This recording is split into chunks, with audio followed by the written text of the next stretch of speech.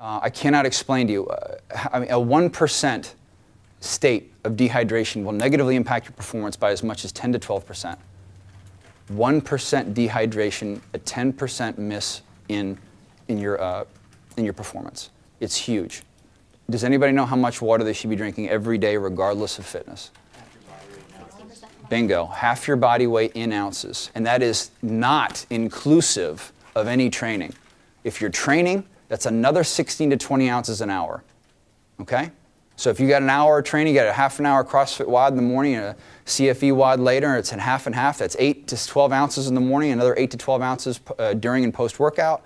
But outside of the rest of the day, if you weigh 150 pounds, you got another assignment of 75 ounces for the rest of the day. Okay? And I don't care who you are. And then if you're training, how much more? It's the same deal. Every hour of training, it's rough. Now look, don't get me wrong here, and I'm going to show you some other stuff here in a minute.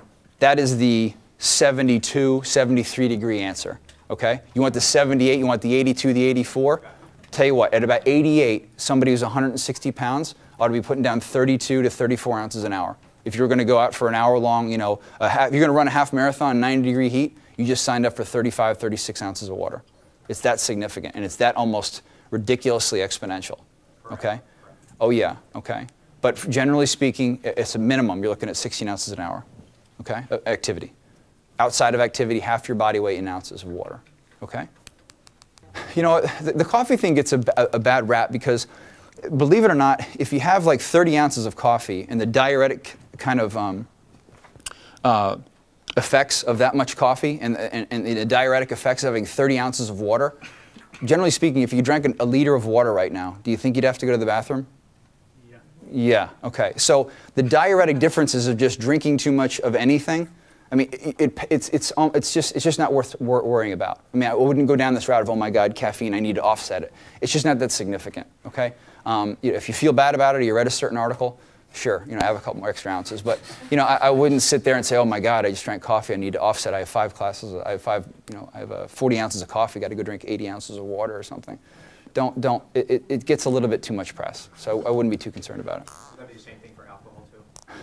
If you would have 1 or 2 drinks. So the next time you go on a bender before you do Fran, what I would do, no, again, let's not overdo this. I think that something tells me that the vast majority of this audience or almost other, regardless of all the water bottles here, but I don't know how many of you right now would sign your name to say I religiously drink half of my body weight in water every day. If you do, fantastic, okay? But something tells me that the majority of folks, generally speaking, don't. Oh, you're saying you do it. That's awesome. Yeah. So does it mean anything to you if you miss your water? Yeah. You bet your butt, right? Yeah. You feel like garbage, don't you? You feel terrible. You actually lose flexibility. Exactly, right? And by the way, you do have a hangover. Why? Just like the oil in a car, the car isn't going to move right. If you don't have enough hydration in your muscle tissue and everything, it's not going to work right. And until you go down this path, guys, you don't know what you're missing. So I'm not going to listen to folks who explain to me why they can't drink this water because they have to go to the bathroom too much. You don't understand what you're missing. Okay? So please, if you're not doing it, I strongly suggest going down that path. Okay?